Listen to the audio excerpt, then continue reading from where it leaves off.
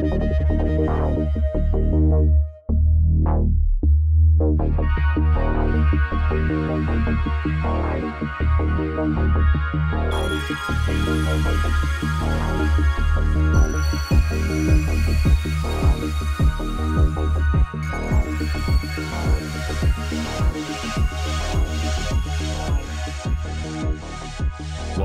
to the EchoCast, episode 137, a chat with Rawson Thurber. This is a podcast about The Division, its community, news, speculation, and updates. I am Bon Diesel. I do Division stuff such as this podcast, Twitch streams, and YouTube videos. Please take a moment to subscribe to and rate this podcast on whatever platform you listen to it on. Please leave a comment on YouTube if that's where you're listening. It helps me with the algorithm. This episode, we'll hear my interview with Rawson Thurber, and that's it. I'll talk about the other stuff next week. You really don't want to miss this. He gives a bunch of exclusive info about the movie, its setting, kind of when it's coming out, or at least when it's going to begin filming, who's in it, a bunch of the themes and what he's going for with it. It was a lot of fun to do this interview. I don't interview people like him very often, so please excuse my amateurness in some parts of it. But Rawson is a really, really cool guy and gave a lot of really awesome info and insights, and he is a legitimate Division fan, and we are in really, really, really good hands with this movie. I'm more excited than I was before, and I was already extremely excited. So I'll play the interview now. If you're on YouTube, I am actually going to post the video that you can watch, and I will talk to you after that's over. Today we have Rawson Thurber, director of Dodgeball, We're the Millers, Skyscraper, and the upcoming Red Notice.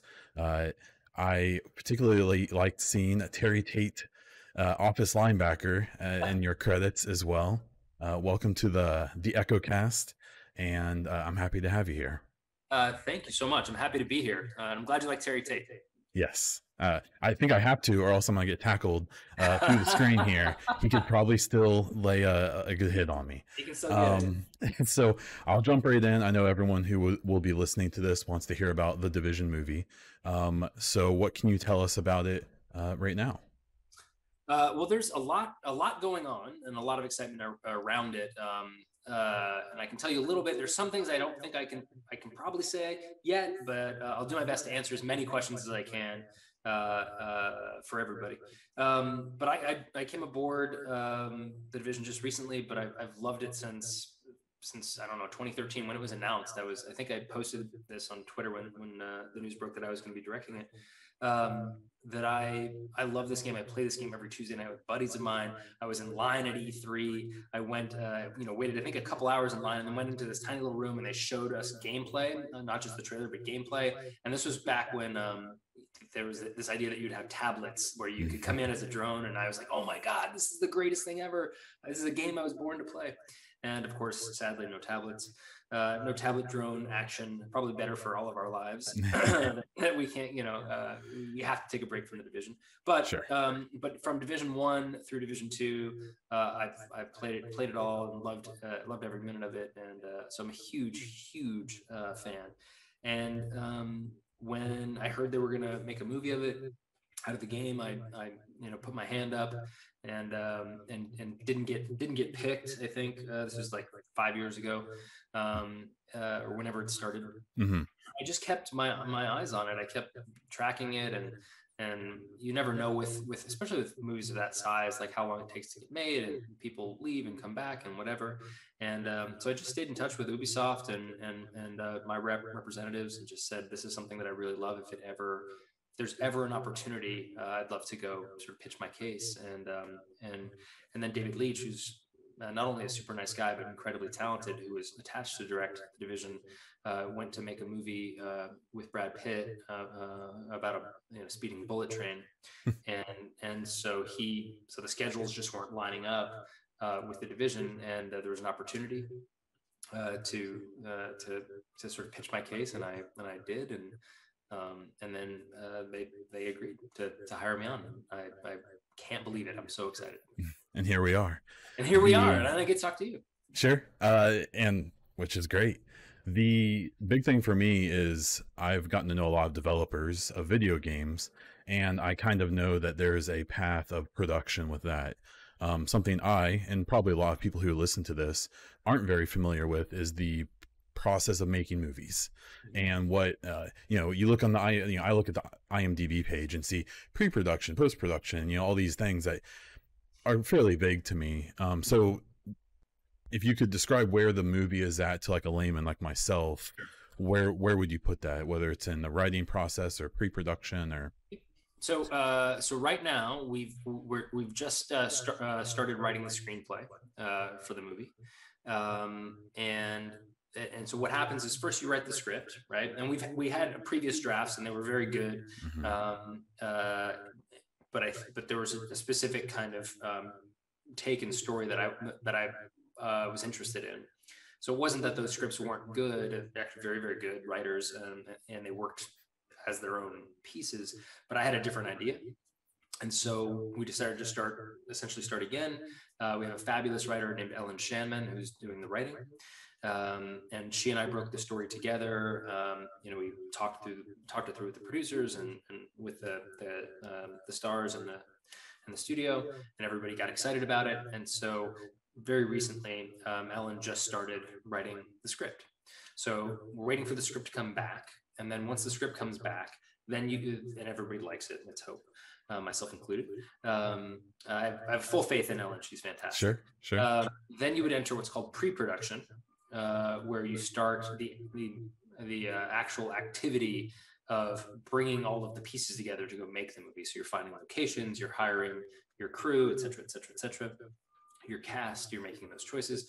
And then there's what's called principal photography, and that's when you're shooting the movie.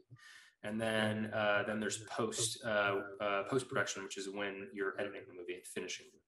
So with any luck, we hope to be shooting the movie at the end of this year, we hope. Oh, wow. Okay. So I don't know what that means for when the movie will come out, but we're very, very excited. I know Jake and Jessica are very focused on this movie. They're very passionate about it, and they want to start shooting as soon as possible. And so we're aiming, hopefully, to start at the end of this year. And that's the goal. Sure. What's really been cool is how, like you said, that people drop off and come on to these type of projects, especially before they actually start. And it's been really cool seeing their names never disappear. I really like both of them. And I think that, I know you've seen on Twitter a lot of people saying that Jake Gyllenhaal sure looks a lot like Keener. We'll leave that to when it matters more. But it's been cool to see them stick with it, because I think that they both would bring a lot to the type of story that could be told. I absolutely agree. Jake and Jessica, they're incredible actors, right? They're both Academy Award nominated actors. But they're just wonderful people, and they love the division. They're incredibly passionate, incredibly serious about this, and they're incredibly dedicated to making it. So I don't think there's any chance that they won't be co-stars in this film. Now, is there any, and a no is a perfectly fine answer here, but is there any indication or ability to talk about where this movie will take place, like in the Division universe, whether related to the games or before or after, or a separate story? Sure. I don't think I'd be giving away state secrets by saying that we're setting this one in New York. We're going to go Division 1 first. Wow. Okay. So that is exclusive. Hey, I'll take it, man. But that's the plan, that we're starting there, and I don't know how much more I would say, but that's fine. Sure. New York City. Whether this deserves an answer or not, and I'm fine either way, I have to imagine that from a director's point of view, or a creator, any creative person, the Division itself is an interesting thing to conceptualize and put on film and try to explain to people in 2 hours. Yeah. But the Cleaners as an enemy faction, to me, just seems like, from a cinematic point of view, just like a really interesting thing to portray. So, hey, I'm just saying, I'm just throwing it out there. I think they're very interesting. I think you will be very happy. Okay. That's very cool. I think there's so much that I love about the Division, about the game. And one of the things that I love most about it is, and I played a lot of shooters and you know, as everybody has, but I think why I love it and why I kept playing it and why my friends and I kept playing it, and this might sound a little corny, but to me, what's different about the Division versus any other shooter is that it's fundamentally about doing good, right? That the missions that you're on are about, especially Division One, right? Are about returning power, about getting food to people, about helping others, right? So it's this fundamentally altruistic approach. And yes, there's a lot of shooting and cover and closing doors along the way, but it's really about helping and helping other people and helping those who can't help themselves. And I think that is a big-hearted story. And I think that's what that's what I keep coming back to. That's what I connect with about it. You know, and there's a lot of fundamental questions that are baked into the Division, like, you know, essentially, what do we owe each other in society? What does one person owe to another, right? And when you're in a position where it's a lawless state, which is essentially where you are in the First Division, you know, you're left up to your own choices, right? Your own moral compass. When there's no sort of external force, like, who are you really? You know, how do you make those choices to stop and help or to not? And I think that's really telling. And I think that's what separates the game is its fundamental sense of goodness. That's what I love about it. Sure. Well, and I think what's interesting too about the game and the lore and the books that have been written and the comics and stuff is that it is that kind of fundamental question of, like, what would you do when everything falls apart? What would you do when you don't have to do anything? But then there's also that gray area with the Division that gets explored more in Division 2 of this idea of, like, well, should the president have their own personal army? You know, like they started to ask some of those questions, and then, you know, with rogue agents and stuff like that. And then again, obviously from a regular guy, just the idea of having that potential antagonist of not only the antagonist of the world, you know, the factions that have, you know, binded together, but then the internal antagonist of your brothers, your friends, the people you trained with undercover all these years, potentially turning against you for power or for whatever reasons. It just seems like it'd be fun to explore. I mean, well, it's absolutely, that's exactly right. It's a delicious set of dramatic circumstances. There's no question about that. And, you know, look, and one of the other things that I love about the Division is that it's a band of citizen soldiers, right? It's not, and they're trained by the Division, but they're not necessarily military, right? They come from all walks of life. And when their watch goes off, they run toward danger. They let the toast burn, and they walk Sure. You know what I mean? And I think that's a really powerful theme of sort of personal responsibility and what you're willing to risk for other people, right? What you're willing to do. And I think at least for me, like, you know, you like to imagine, like, what would I do if I had that watch and it went off, you know? And would I go try to save what remains? Sorry, The Rock, I have to go. We can't keep filming this movie. Watch went off, buddy. Sorry. Sorry, man. Yeah, sure. What's interesting about the video game movie thing is that video game movies don't have the best reputation. You know, I think back to, I'm in my early 30s, so I think back to Mario and that abomination from my childhood that was really more of a nightmare inducer than anything. And then, you know, but there's been lots of examples of that, of even the Resident Evil movies, which I wouldn't say are bad movies. They just have nothing to do with the game.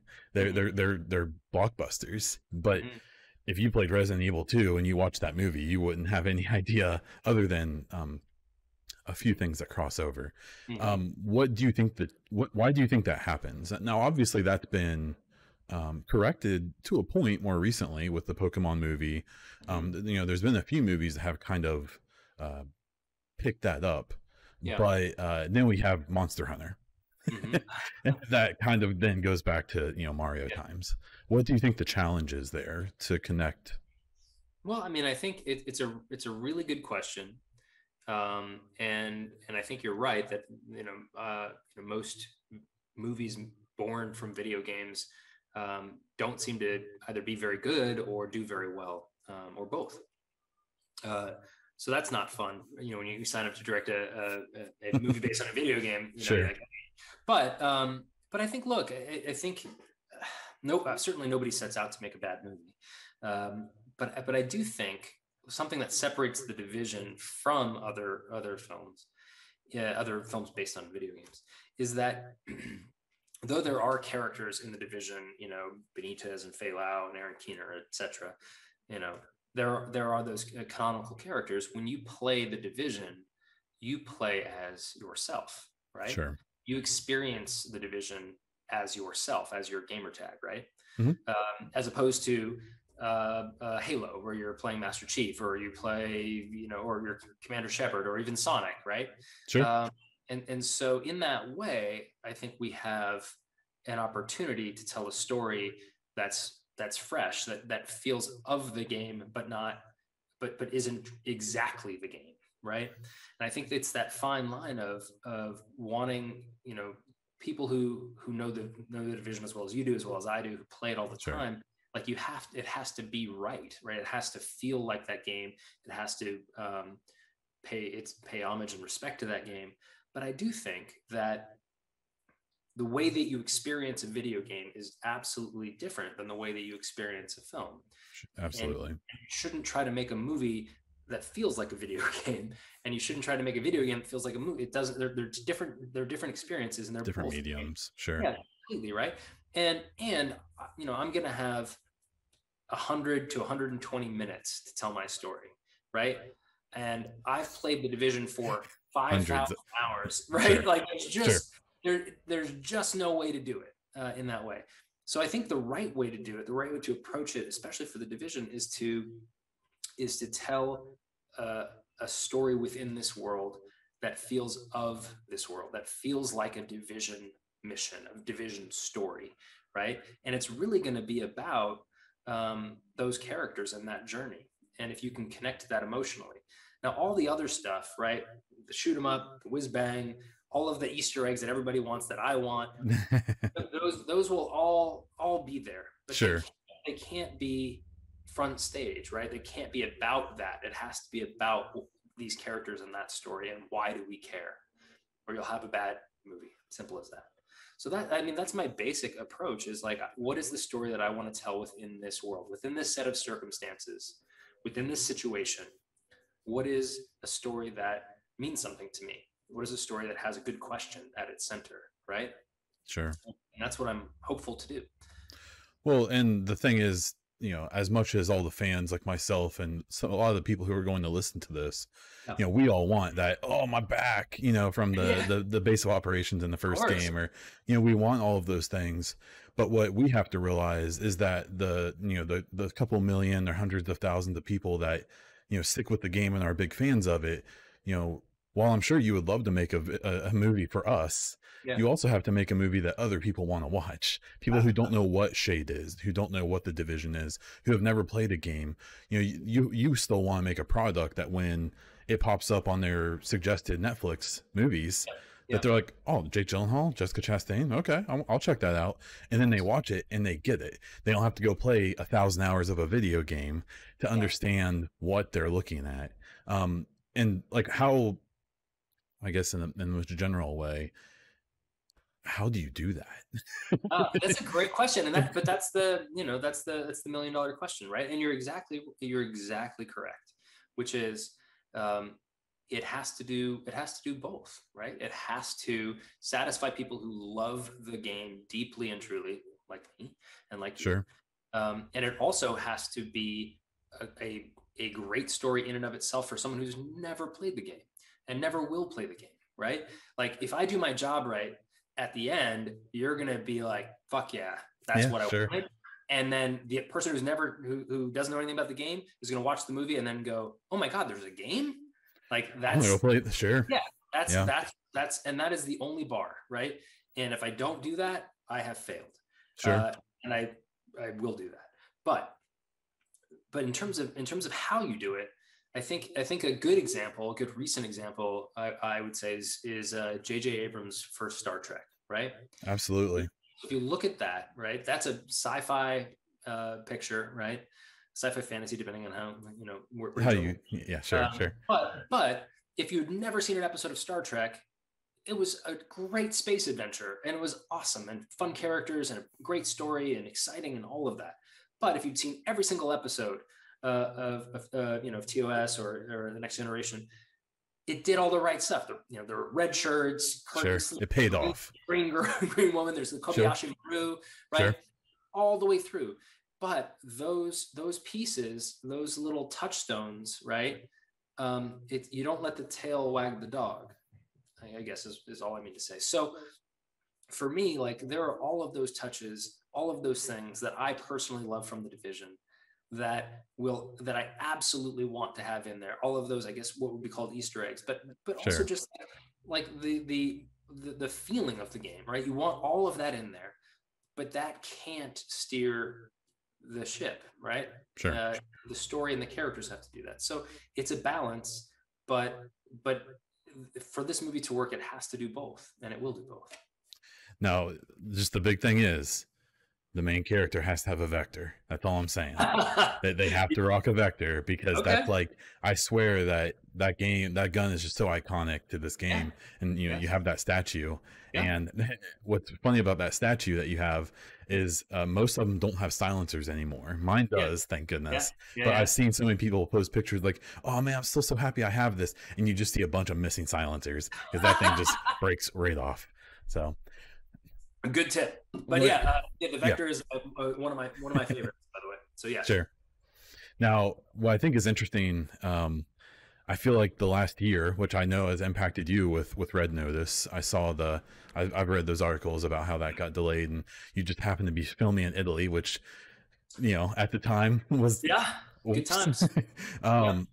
How, after COVID, and even after what happened earlier this year at the Capitol, for us Division players, it feels kind of weird. If someone's listening to this who hasn't played the games, in the second game, there's literally a mission where you are retaking the Capitol from a group of ex-military insurrectionists, or whatever you would want to call them. So, like, what position do you, I guess, how do you feel about the idea of presenting a story about a virus that devastates the world and all those other undertones at this time? Yeah, that's a great question. I think I guess to me, the Division with the dollar flu, right, the green poison is a very different thing than what we've gone through, right? Sure. It's an order of magnitude more deadly and more serious. Not literally serious, but in terms of just dramatically, right? Mm-hmm. So I think it's not quite apples and oranges, but it's a different deal. Now look, the idea of for lack of a better term, pandemic fatigue from an audience, right? Like, we just got out of this, and now there's a movie that I don't want to live in that space. Sure. That's I can't. I don't know how an audience or a lay audience would react, but I will say this, that the movie that I want to make was not going to be a sort of a self-serious, grim slog, right? It shouldn't feel like, oh God, I don't want to watch that. That's going to be a real bummer. It should be exciting and harrowing and full of jeopardy and heart and a little bit of humor. Sure. So I hope that the story itself, right, and the people themselves and the characters themselves will carry the day there. It's a great question, and there's not really a great answer to it, because I don't think anybody knows how people are going to feel 18 months from now about it. Sure. And I hope that the story and the film itself don't feel like, in finger quotes, COVID. Like, it should feel like it's its own different new thing. Sure. but the alternative would be don't make the movie. Which we all don't want to happen. I don't want that either. Sure. I love the game, Absolutely. and I want to do it justice, and I want to make the greatest Division movie in the history of cinema, Sure. and maybe the first one.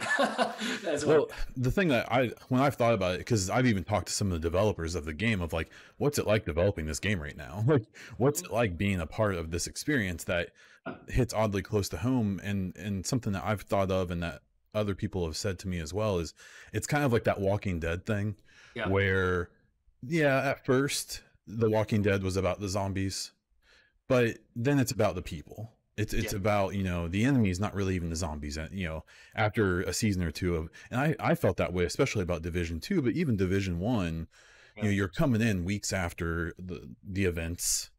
And really, obviously the virus is like a subplot, but it's not the main character. And that's where I felt like, whether it's the game or your movie or any other media that gets made, is that you don't have to make the virus the star, which therefore keeps that, fatigue from being so much of an issue.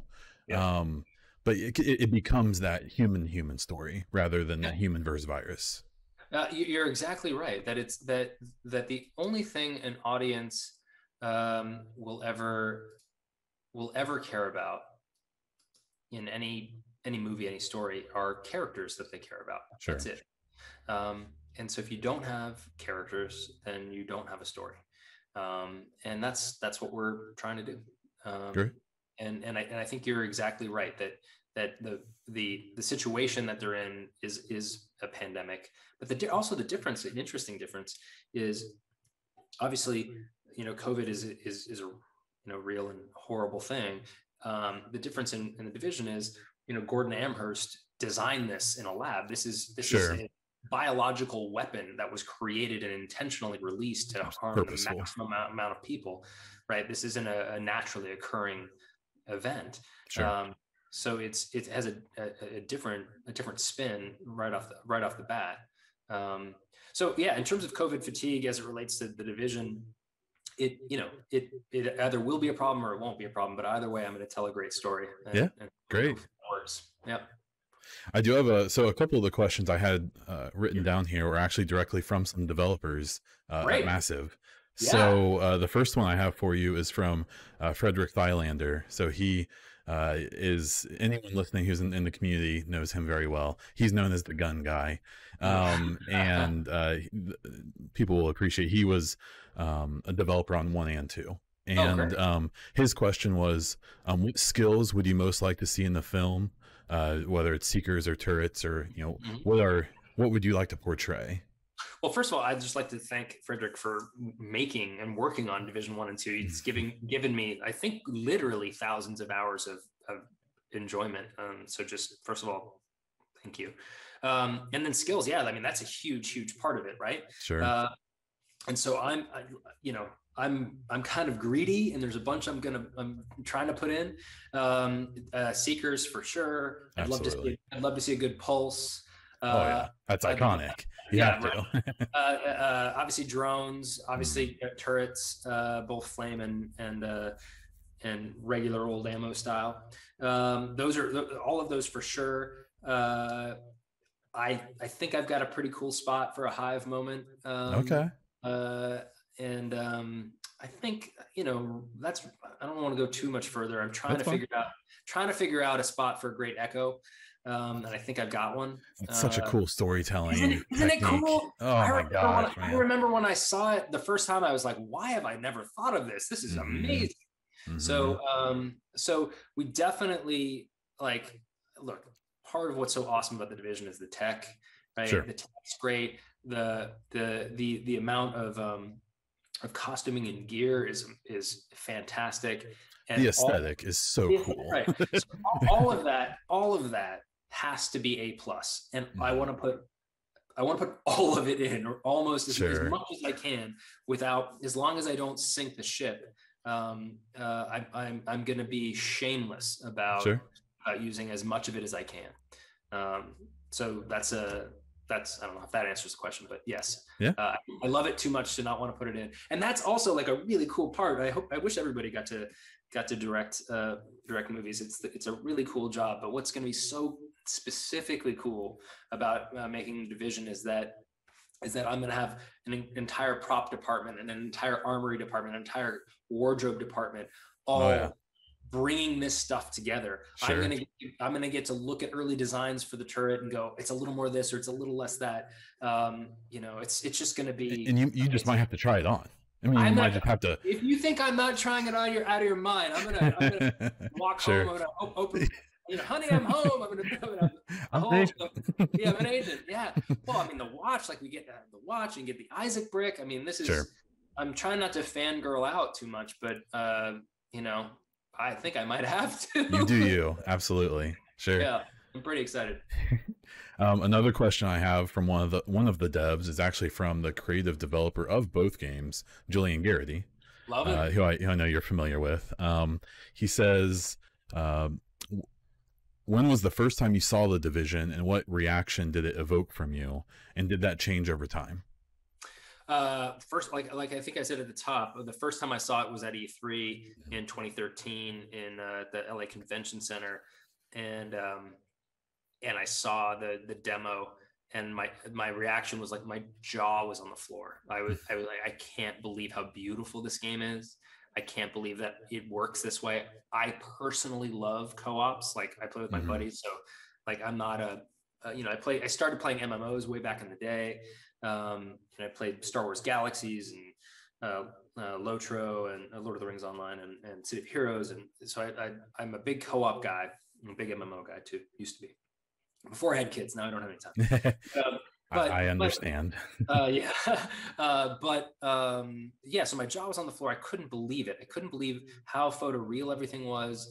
The attention to detail, like I still will be playing playing the game with buddies, and we'll stop and we'll look down at our feet, and there's a puddle of water that has a rainbow glisten from fuel at our feet, and we're just running through. Like it's stunning. This game, the graffiti throughout is beautiful. The environments, you're walking through snow in Division 1, and your footprints show up. I remember I think it was the alpha or the beta.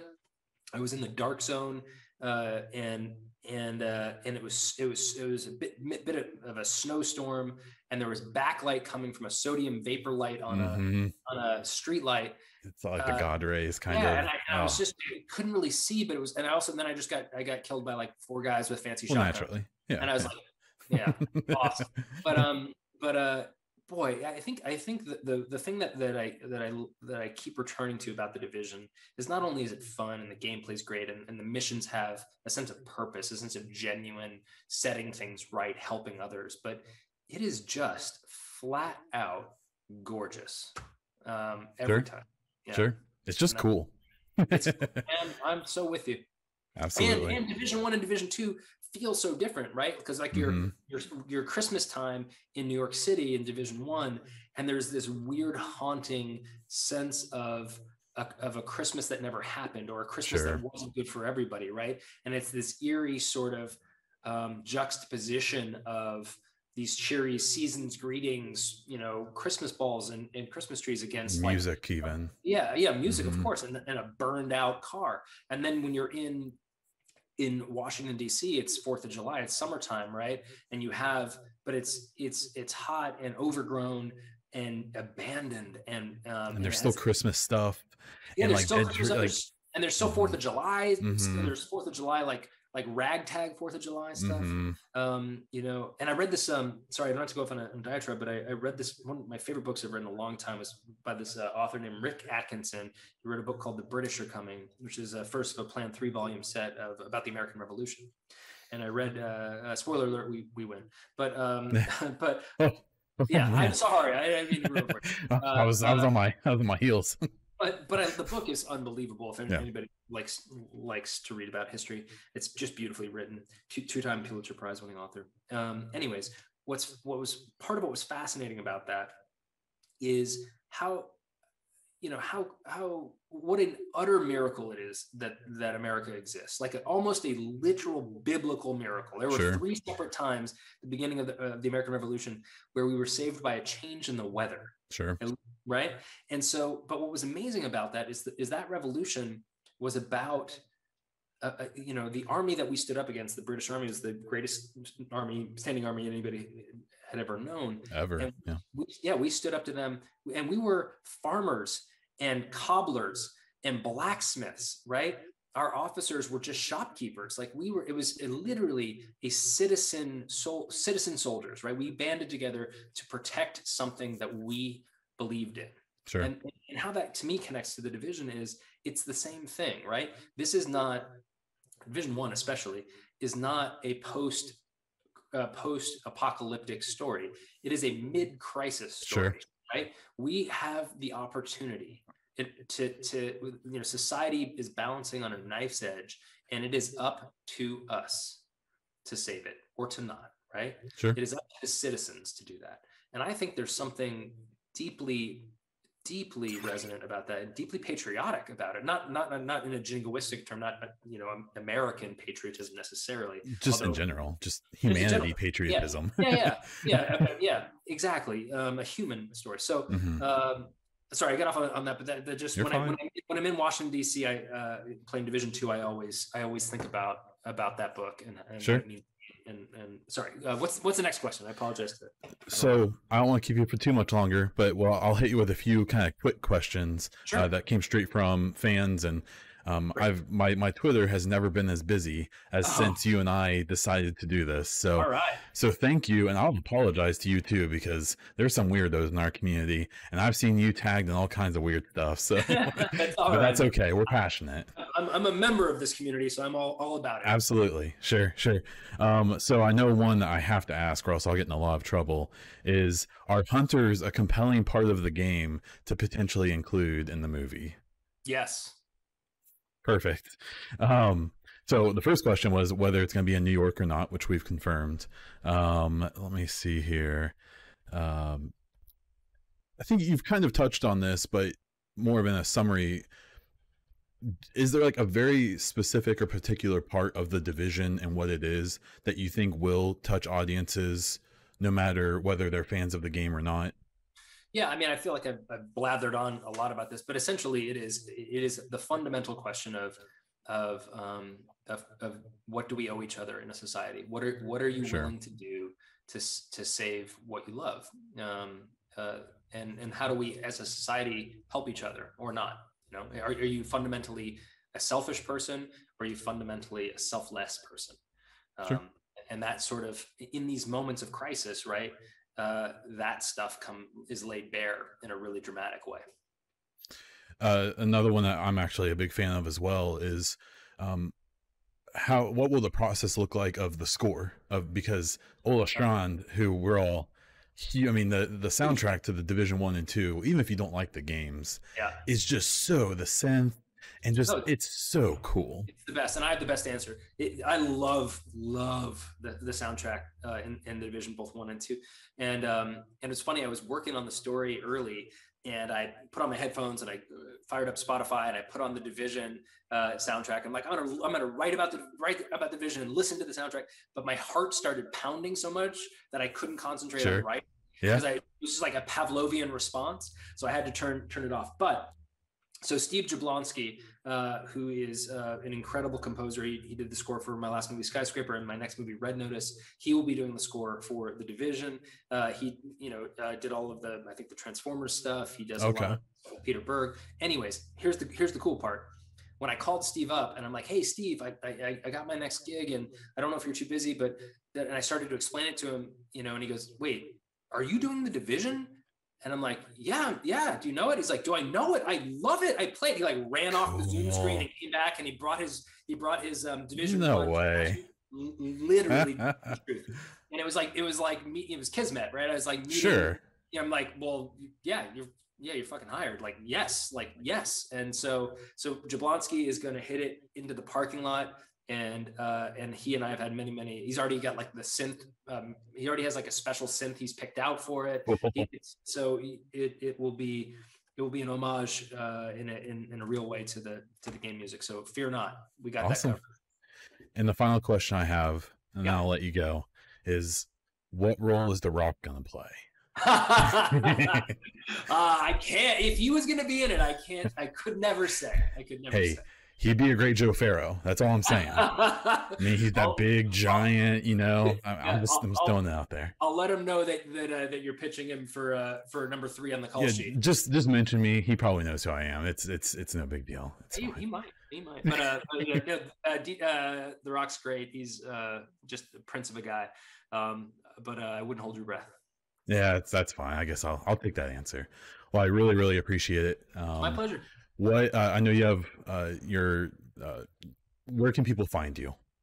Very simple. At Rawson Thurber on Twitter, and then Rawson Thurber on Instagram. I'm not great with social media, but so if you tweet at me or send me something and I don't respond, it's not that I don't care. It's probably that I just haven't seen it. So, but yeah, happy to answer any questions anybody has. Great. Thank you very much. Thank you. We'll talk another time. Absolutely. Okay. And there it is. So my interview with Rawson, I'm hoping that maybe if I didn't do too bad of a job, I can pull him back in, closer to when the movie's actually done or finished or after it's come out.